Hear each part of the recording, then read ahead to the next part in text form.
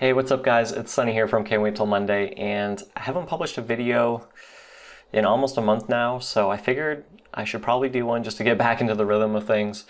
And I thought I could just do a quick little fun one here. So Figma, which if you haven't heard of it, it's basically like a UX or UI design tool that's actually really awesome. For me personally, it's basically replaced Photoshop just because it's so much faster and it's a great way to design your website. But anyways, Figma just released their plugin functionality yesterday, the beginning of August.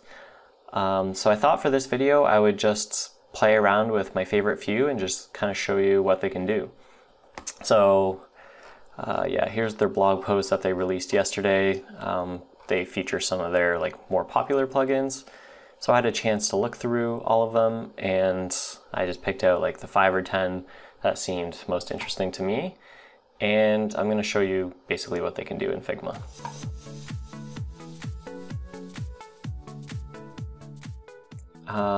Okay, so what are some cool ones here? Actually, Themer is pretty cool. I'll show you this one first. Okay, so what Themer can do is basically if you set a style preset, like a color style, you can replace those colors within a different document. So for example, let's say I have these two rectangles here and I added this color style, the green, and this little teal color. And the key is to name them the same thing as your other document. So here I just call them Themer 1 and Themer 2. So then in the second document, I made a couple rectangles again and had a different color for them. And what you can do here is if I want to apply these styles to this document, I can just go here, open this Themer plugin, and then create a new theme. So let's call this Themer Style 1, for example. We'll just take the color styles, create that theme. So that should work. And the one thing here is you have to make sure your page is published, not just a draft in Figma. And then if we go over to this document, we can open up the plugin again. Here's the theme that we just created, and we can apply it. Oh, sorry, pick the color styles, and we can apply it so that it actually replaces all of our colors, which is pretty cool. What else do we have here? Time Machine is actually really cool too.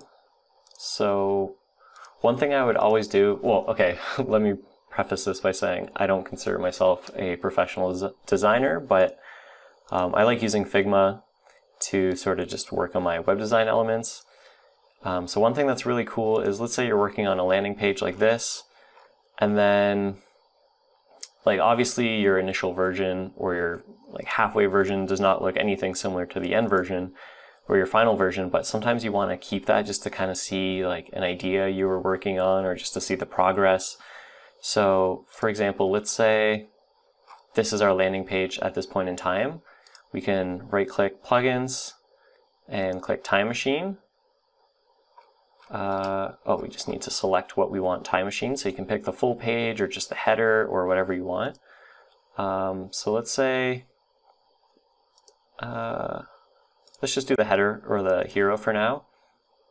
So we can Time Machine this, and that'll create this basically like a page essentially, and that creates our hero right here.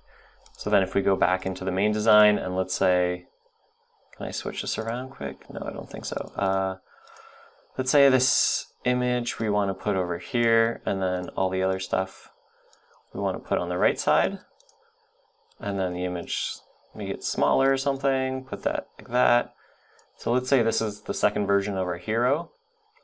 Well, we still have our Time Machine here, so if we ever want to put this back, we can just grab it and put it back in our design, or just have it here as a concept idea. So that's pretty cool. Really love Time Machine. What else do we have? Unsplash, super handy. So if you're just doing a mock-up and you want to throw a picture in, so we can use one of these for example, you can pick a shape or a picture and basically just right click, go to Unsplash, And you can pick a random image, or you can have this preset. So if I pick business, it'll just insert a random business image, or you can search for one. If I search for something like desk, let's see. Okay, so we can put this picture in here. And how cool is that? There's like, how fast was that just to get a photo from Unsplash and put it in one of our shapes? And we can do the same thing here, super quick. I don't know, like that. Bam. That's amazing. Similar, okay, this one's pretty cool too. So let's say you're working in a document like this.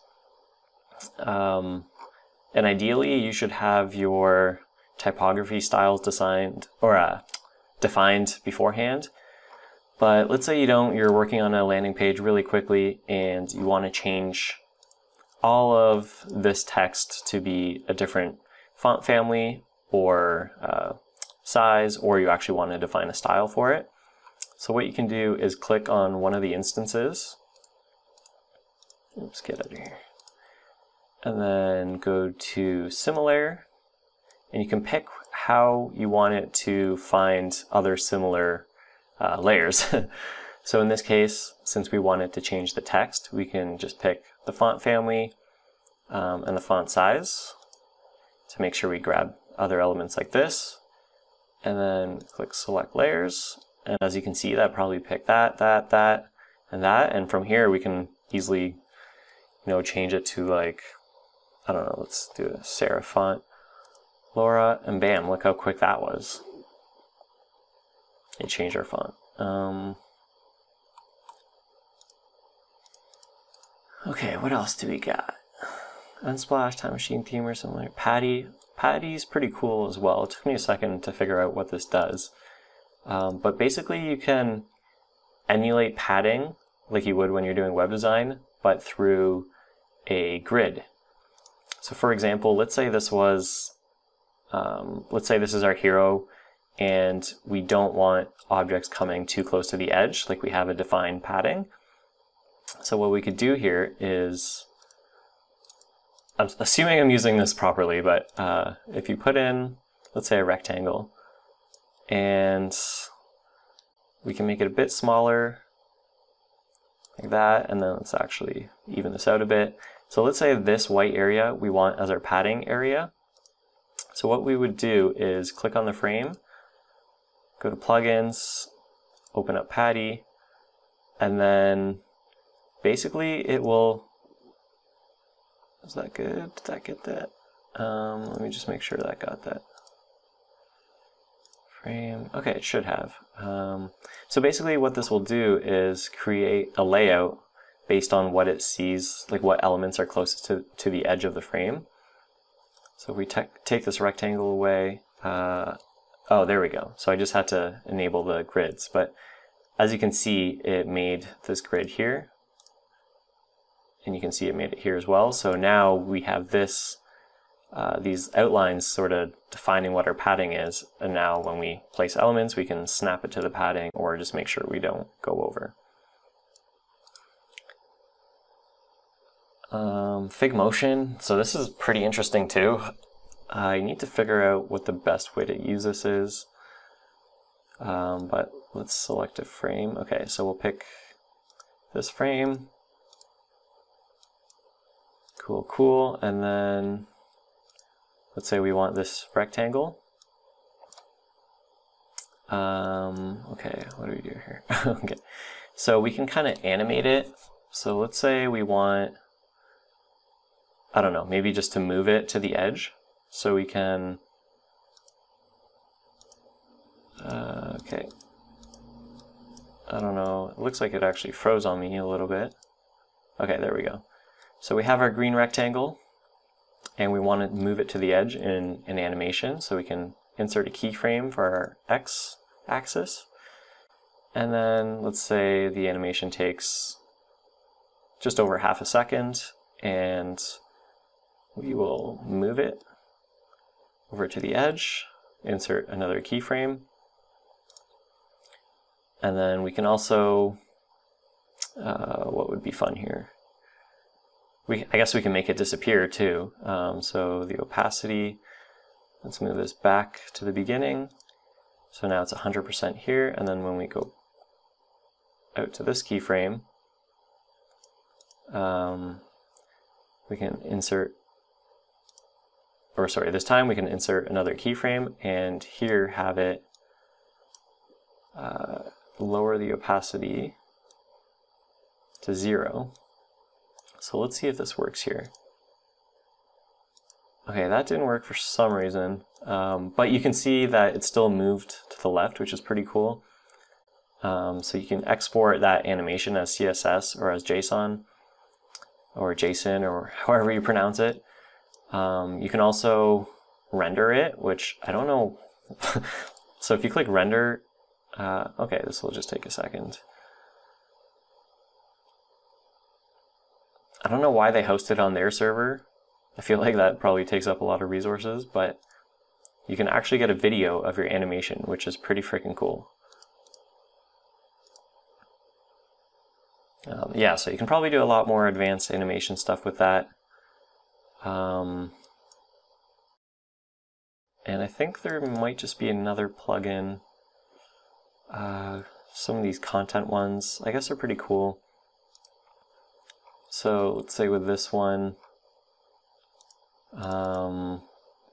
what do I want to change here? I don't know. Okay, like, so this doesn't work yet, but let's say you click on one of these, like let's say you just have the shape defined here. You would right click, go to, was it Content Buddy? No, not Content Buddy, the other one, Content Reel.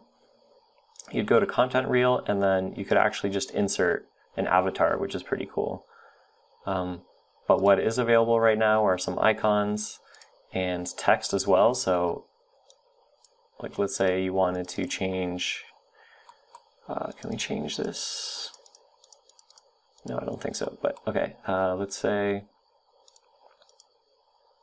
we add some text and we want someone's name here. I guess you could just click this and you could insert a first name. So that's pretty quick rather than, you know, just making up names on the fly. Anyways, that's a quick look at my few favorite plugins that I played around with last night at about 2 or 3 a.m. And those should just give you an idea as to what's possible with the new Figma plugin system.